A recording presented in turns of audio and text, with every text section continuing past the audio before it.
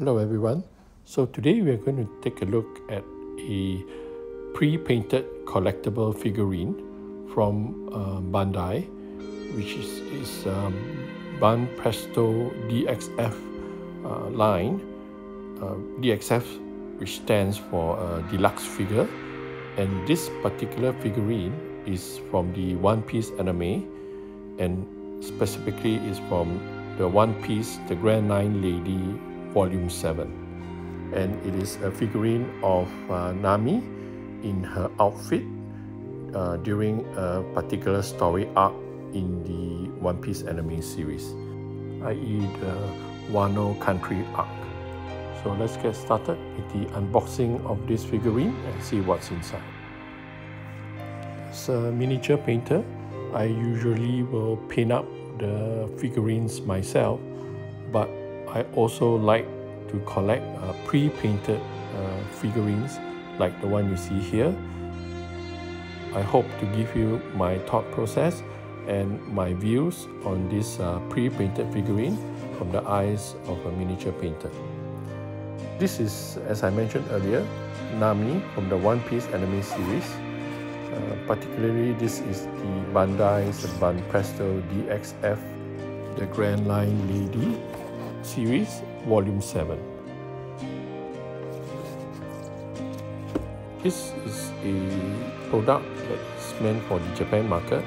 Now, how you can tell is by that golden sticker on the lower left corner.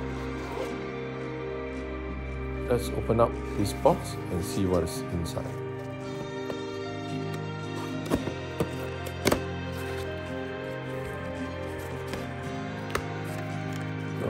Most of the packaging is just empty space, but there's a reason for this. Now, if a figurine is enclosed in a hard cardboard box which has ample space around it, it actually offers better protection against damage during shipping. Nami comes already pre-assembled and pre-painted, and what they give in this particular product line is usually just the figurine itself and the base.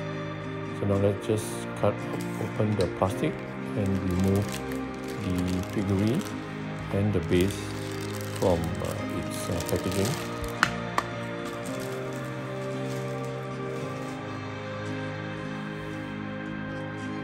The base is a very simple oval shape, and it's just a monotone black. These are meant to be budget-friendly models, hence the base is usually not so elaborate. So now let's take a closer look at Nami herself.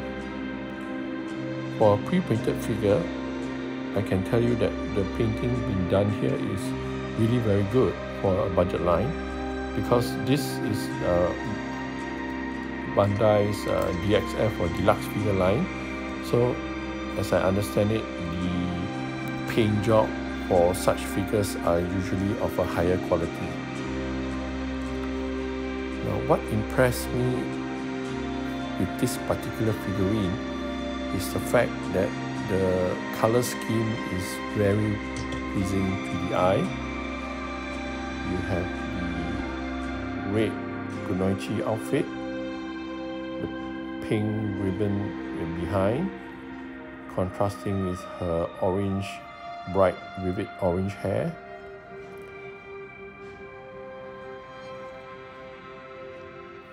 I'm particularly impressed by the fact that there are some shading done on her flesh or on the skin tone, which is really impressive for a pre-painted figurine that is fairly budget friendly. In fact, I got this figurine at a discount of about 60 plus ringgit. It retails normally for about 89 ringgit in Malaysia. The one thing I can see that is lacking in terms of the paint job is the fact that there's not much panel lining done on the grooves. if you were to improve on the hair, for example, you can actually give the hair a wash of a darker orange to give it a little bit more depth. And for the armor that she's wearing around her clothes, it can be actually panelined with darker paint to bring out the details on the armor. But as it is, for a pre-painted figurine, the paint job is extremely good. So she's wearing high heels, and I'm now trying to place her onto the base. A simple pack and hold connection on both her feet onto the base.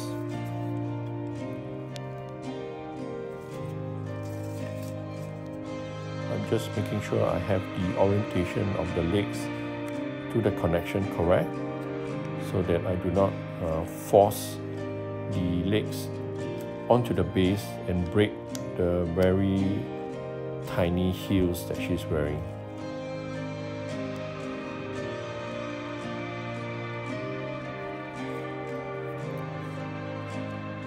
So that's her left leg already fixed. Everything has come off, but I think it's better for me to use the table as a supporting structure so that I can push Nami's legs onto the base securely without putting any extra tension on the heels. Previously, I was like what you see me doing now. I'm trying to put the legs onto the base without really having a good support structure, so it's difficult to snap them into place. But anyway, they are in place now. So that's Nami on the base. Let's now have a close-up detailed 360-degree view of Nami in order to have a good look at all her details. In this pre-painted figurine of Nami, we see her wearing what is actually the fourth outfit in the Wano country arc of the One Piece anime.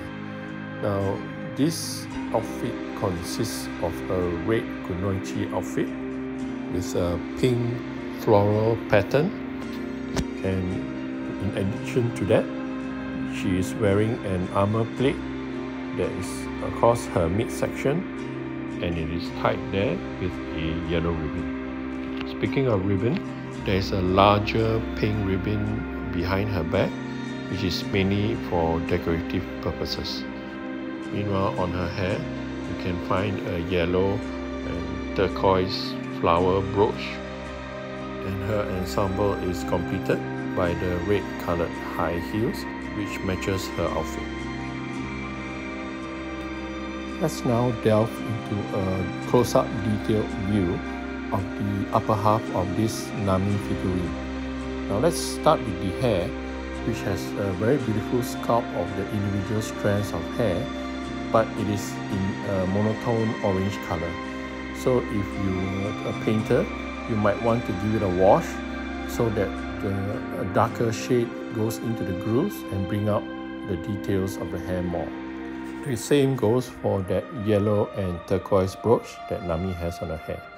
You would notice that Nami has a beautiful smile in this sculpt. Her eyes are also nicely painted, and the pearl earrings on her ear is a very nice touch. So all in all, the upper half of Nami, especially the facial features and her head, which is a key characteristic of any figurine, is extremely well painted and well sculpted. Meanwhile, for the midsection of this Nami figurine, the color scheme is extremely pleasing to the eye. The paint job is very well done, all within the lines, very clean.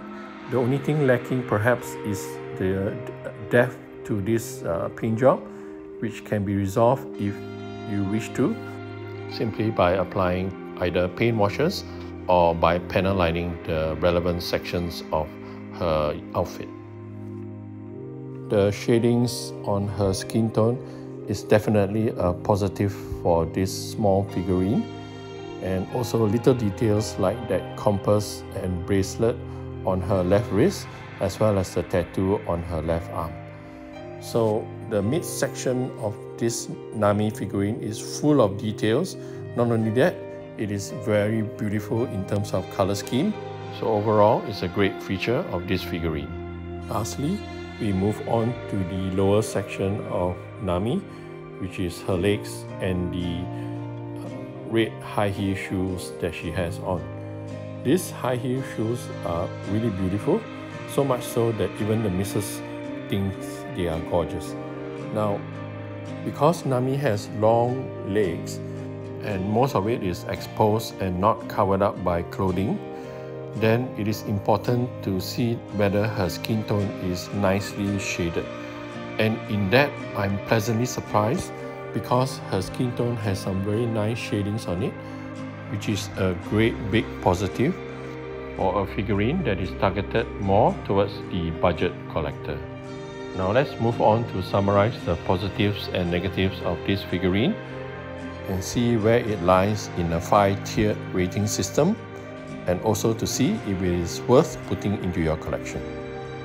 In conclusion, the positives for this Banpresto DXF, the Grandline Lady Vol.7 Nami figurine is that the color scheme is extremely pleasing to the eye.